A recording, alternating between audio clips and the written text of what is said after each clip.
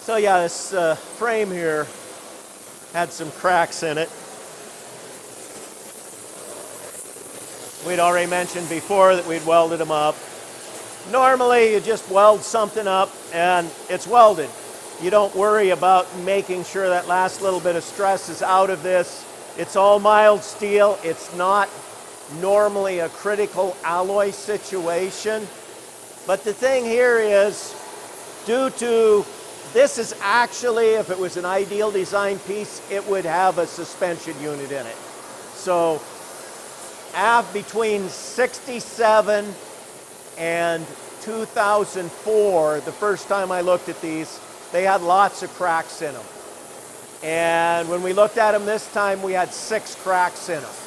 So while there was 10 or so the other time, it needed to be welded. It kind of holds together like a jigsaw puzzle, but we still want it to have the most resiliency when it flexes over the next couple decades.